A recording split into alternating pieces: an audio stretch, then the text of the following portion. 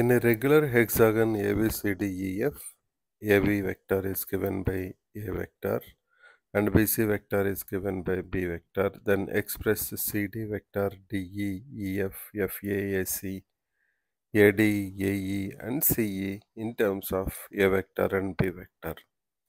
We have a regular hexagon ABCDEF. The property of regular hexagon is all the sides are equal, all the interior angles are equal. To understand, to get express CD, we have to understand what is AD vector. For that, let us see what is the magnitude of AD. So we have a isosceles trapezium here with AB, BC, CD equal to same length, let us say equal to x. Then what will be AD? AD is 2x, we just want to prove it. So drop perpendiculars. Then we have one square and two 30, 60, 90 congruent triangles. So AD will be x plus, from one triangle we will get x by 2, from other triangle we will get another x by 2. So AD will be x plus x by 2 plus x by 2, that is equals to 2x.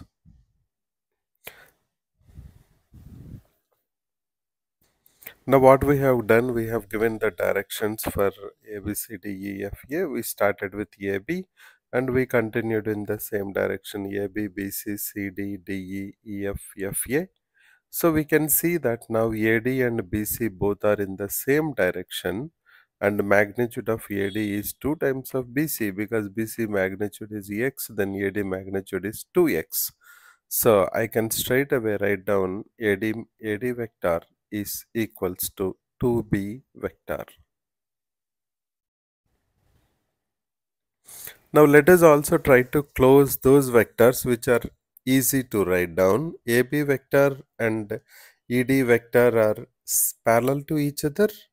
Magnitude is same but in opposite direction. So AB vector is A bar, then ED vector will be minus A bar. Similarly, BC vector is B bar, then EF vector will be minus B bar. Now, let's try to find out CD vector, because we calculated what is AD vector. We can go to the trapezium ABCD and we can write down AB vector plus BC vector plus CD vector plus DA vector is equals to 0. Or can we say that AB vector plus BC vector plus CD vector minus AD vector equals to 0? We know that DA vector is equals to minus of AD vector. Now let us substitute the values what we know here. AB vector is A bar, A vector plus B vector plus CD vector minus 2B vector equals to 0. From that we can calculate that CD vector is equals to, or CD vector plus A vector minus B vector equals to 0, or CD vector equals to B vector minus A vector.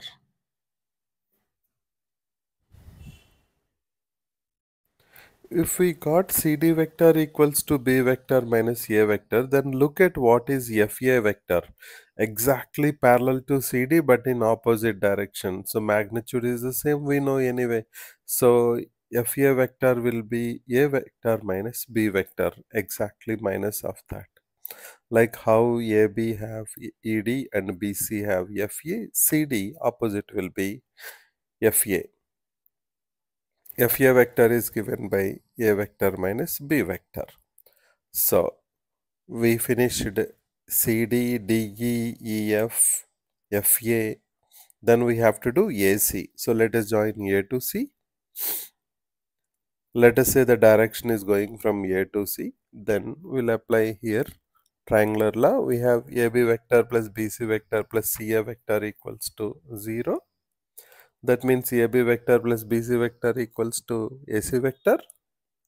because CA vector can be written as minus AC vector. So we know that AB vector plus BC vector equals to AC vector. That is A vector plus B vector equals to AC vector. So AC vector is equals to A vector plus B vector. Now let's go to the next one. We finished AC over, then we finished AD. Then let's go to AE. To do AE, we will take triangle AFA because we know what is AF and FE. We can easily calculate AE. So in triangle AFE, let's join A to E first. Then we also need to take care of C to E. First, let us do A to E. And the direction will be A to E. Direction of CA will be C to E. Let's look at the triangle AFE now to calculate the value of AE. For that, we will write down in triangle FAE or AEF.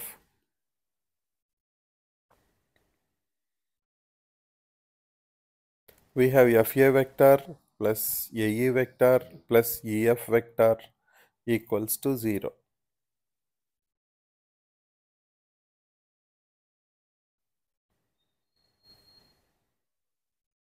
FA vector is given by, we know that A vector minus B vector plus AE vector we don't know, but we know that EF vector is minus B vector.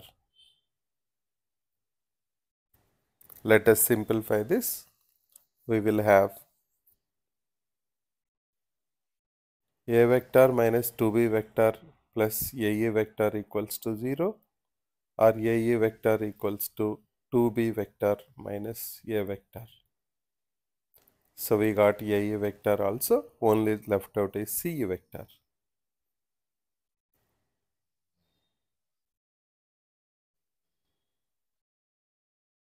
Now left out is CE vector. For CE vector, we can do it in so many ways. We can take triangle ACE or we can take triangle CDE.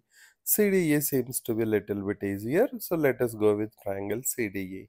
So CD vector plus DE vector plus EC vector equals to 0, or CD vector plus DE vector is equal to CE vector. CD vector is B vector minus A vector and DE vector is minus A vector plus EC vector can be written as minus of CE vector. So CE vector is equals to B vector minus 2A vector. That is how we can represent all the vectors in terms of A bar and A vector and B vector.